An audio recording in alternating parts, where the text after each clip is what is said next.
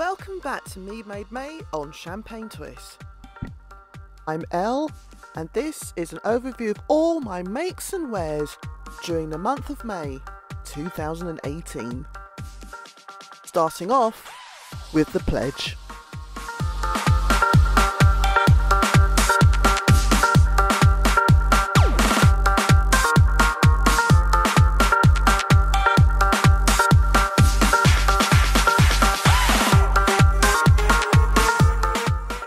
This scarf was made from 1/2 metre of floral print viscose, a purchase from last year's Great British Sewing Bee Live.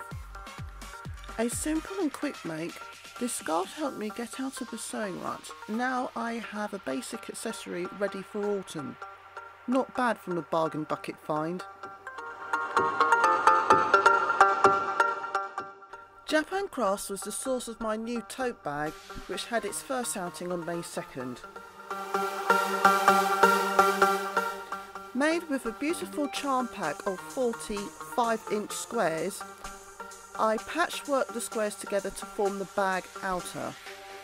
I used leftover wadding and scrap fabric from another project to make the lining. When making this bag, I had the opportunity to practice my seam matching skills as well as my blanket stitch sewing. This very roomy bag held all my grocery shopping items without the need for me to purchase any plastic bags.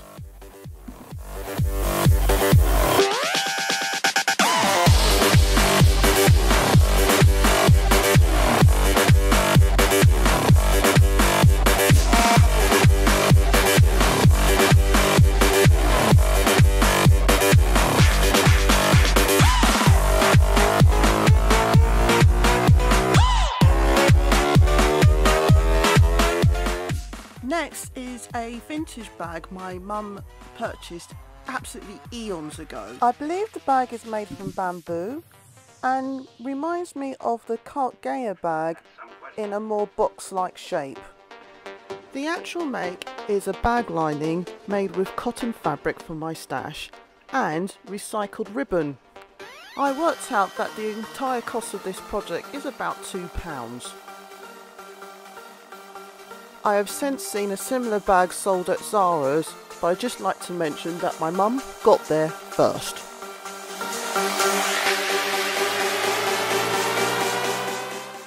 Thanks, Mum. Friday the 4th, otherwise known as Star Wars Day, and I initially planned to make a Chanel-inspired tweed skirt. Whilst I was looking for a suitable pattern, I discovered this old skirt which I had initially planned to turn into a bag. Finding the skirt again sparked the idea to trace the component parts of the skirt onto Swiss paper, lengthening it, and then using that pattern as a basis for the tweed skirt. I then sewed the bottom of the original skirt using the waistband for handles and a button closure tab, and voila! A new bag and a skirt pattern, 2 in 1. And by sheer coincidence, my new bag coordinates with my new scarf. I was very proud of my poppy dressmate, but felt there was something missing. So after spending half an hour researching the internet, I decided to make a sash belt to improve the waist definition of the dress. By midday, I had completed the task, and here it is.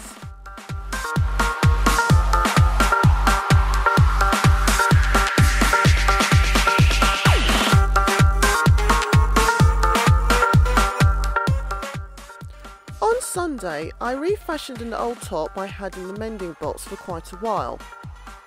This sleeveless top was always a little short for my taste, so I took advantage of the numerous pleats and removed them. Here's a quick tip. When using a seam ripper, make sure the red nodule is facing downwards. This is the correct way to use a seam ripper, ensuring more control and accuracy when removing stitching. It also reduces the risk of damaging the surrounding fabric. I later decided to remove the pleats on the bodice as well, So now, instead of an unusable short top, I have a great summer through autumn camisole. As I mentioned, this has been a busy week and I wanted to wear something fun around the house. Here is my Cunning Plan self-designed skirt. On Tuesday, I finally started working on my tweed skirt. I'm using an old skirt as the basis of a pattern, and I hope to create a wrap-over skirt with button closure detail. I use Swiss tracing paper, drawing the outline from the old skirt to transfer it onto the new fabric. The next day I continued on with my tweed skirt project, finally cutting out the fabric. I also decided upon which lining I was going to use, and as an added detail, some bias bind trimming. My self-made bias binding corresponds with the colour detailed in the tweed fabric. There's still a long way to go, but here's a sneak preview of how the skirt looks so far. Grocery shopping day, and I took one of my favourite totes. The material for this bag was sourced from the bargain bucket at the furnishing section at the John Lewis store on Oxford Street. The main fabric is actually from a sample curtain. Friday was spent pottering around in the garden, so on with my trusty apron. Made with Kathkistan fabric and tied with some satin ribbon, this quick and simple make has become a useful item when carrying out chores.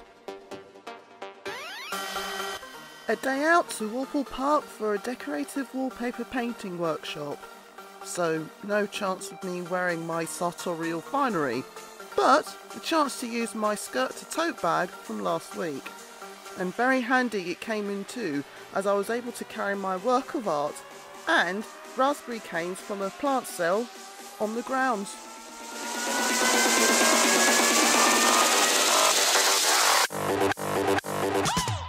A Sunday stroll through Columbia Road Flower Market, and I took with me my trusty handmade shopper made from a classic print Kathkistan cotton duck fabric.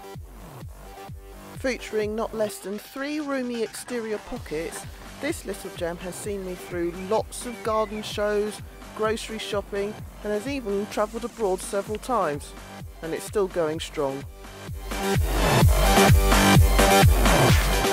Monday, and spring has well and truly sprung. So here is my handmade skirts I wore in celebration of the season.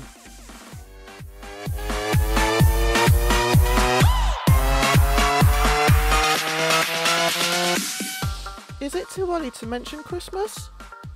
I spent today sewing up some charm packs in preparation for some useful Christmas items. More on this later.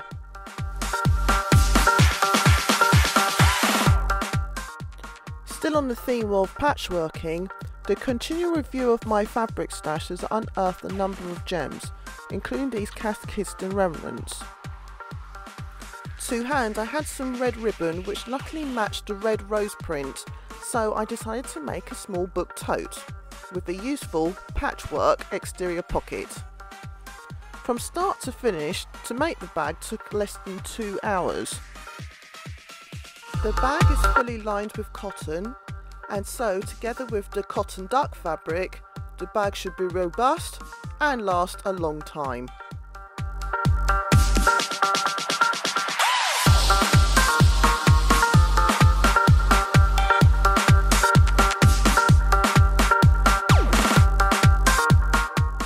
The theme of spring is evident again as I wore my floral print skirts I made last year.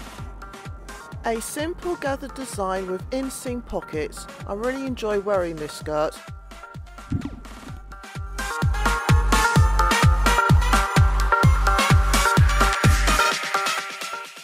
Back to work on my tweed skirt.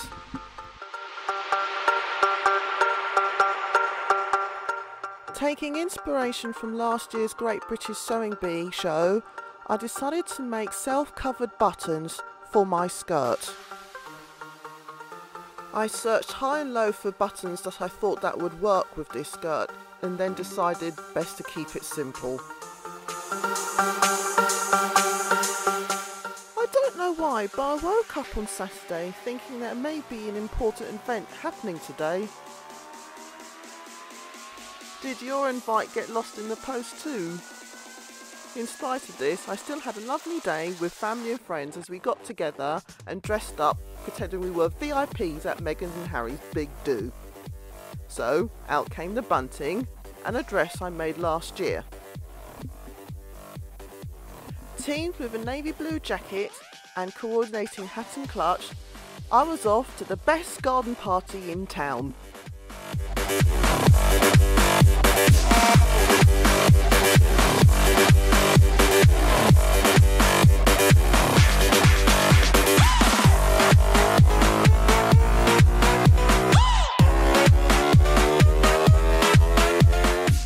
Well, what a wedding, and what a dress, and what an evening dress!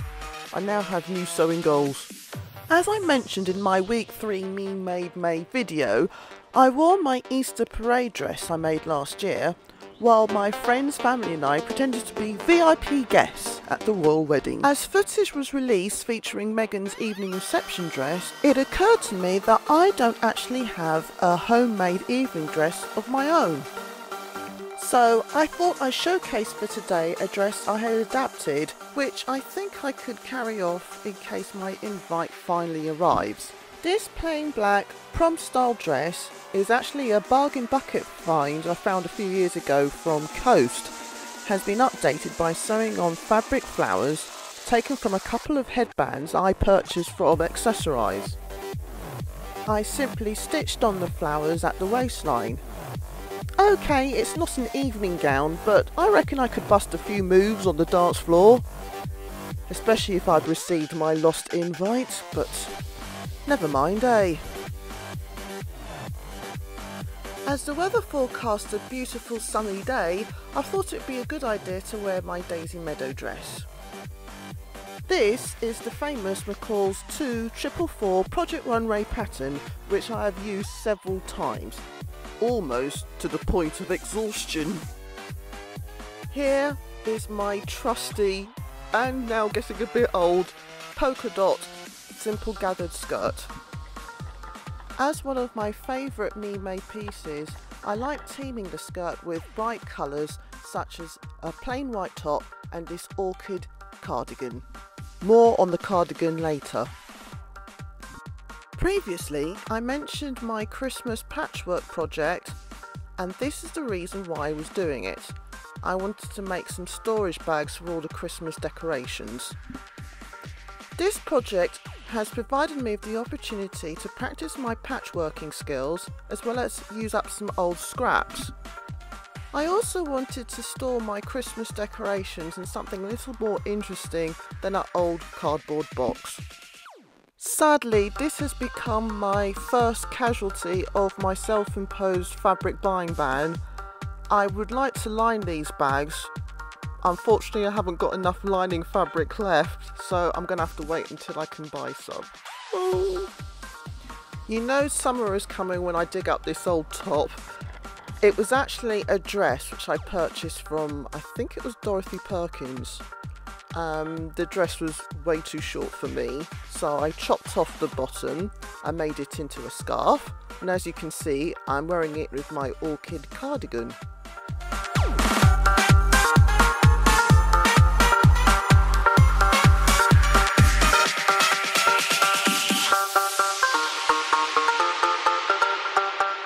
Ever since Daisy Lowe was photographed wearing this gingham dress, I've wanted to make one of my own. It's taken me a while. I've had the fabric cut out for a long time, but there's nothing like Me Made May to get me into action. It only took me a day to actually make up the skirt, and it will be another couple of days before I can hem the skirt, as I have to let it hang for that amount of time.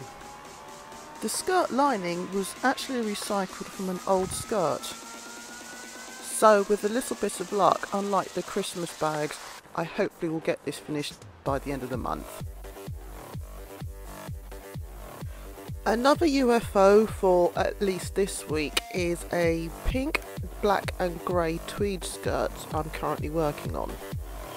I'm not very happy with my pattern matching, but as this is the first time I've used tweed in a pieced skirt, it's not too bad and practice makes perfect. However, I'm very pleased with my invisible zip insertion.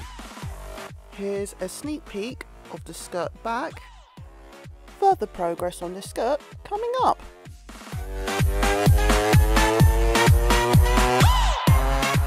First, I finally completed the red gingham circle skirt. Hand sewing a full circle skirt hem is a very long process, which is probably why this project became a UFO. But I now have a skirt that can be paired with several tops in my wardrobe, and has now become another item ticked off my UFO list. Incidentally, the zip closure is finished with a wooden button from my stash.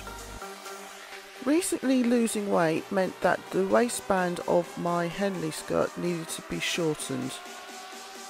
Sadly, this meant the loss of the double box pleat at the front of the skirt to be replaced by a single central pleat. I now have a wearable skirt and I can finally start work next month on the cord top. I hardly ever use the embroidery stitches on my sewing machine. This skirt, which was started last year, changed that. Here you can see the tulip design on the facing. It adds an extra fun little note on a great daisy print A-line skirt. So expect to see more machine embroidery on future projects. I'm also very pleased with my pattern matching along the invisible zip opening. I think this skirt goes well with my floral lace top, so I'm pleased to say that's another project completed. The following two projects are still works in progress due to running out of materials. The pink grey check tweed skirt is almost complete, save for the hem. Unfortunately, I ran out of bias binding, but you can see here the progress I've made. The pattern is actually from the Cloths Kit's Big Birdie skirt kit and has proved to be a very useful staple for my wardrobe. This Jaeger skirt was dismantled and its pieces were traced to form the basis of the pattern for my other tweed skirt. Inspired by these 1960s style tailored jacket, I made my own self-covered buttons and added them to the design. Again, as in the previous tweed skirt, I have to complete the hem, but progress is being made and I'm pretty pleased with it so far. And now for the last item of Mead Made May, and it happens to be a pin cushion. A big one. Measuring 25 centimeters by 20 centimeters, I've wanted a big pin cushion for a long time and had actually cut out the pieces ages ago.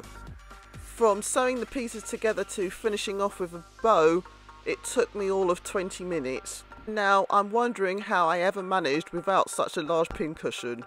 Seriously, if you ever get the chance, make the biggest pin cushion you can. It will just save you so much time and aggravation. So that was my Mead Made May for 2018. I hope you enjoyed this overview. Thanks so much for watching. For more of my sewing and other crafting antics throughout the rest of 2018 and beyond, stay tuned to Champagne Twist. Bye for now.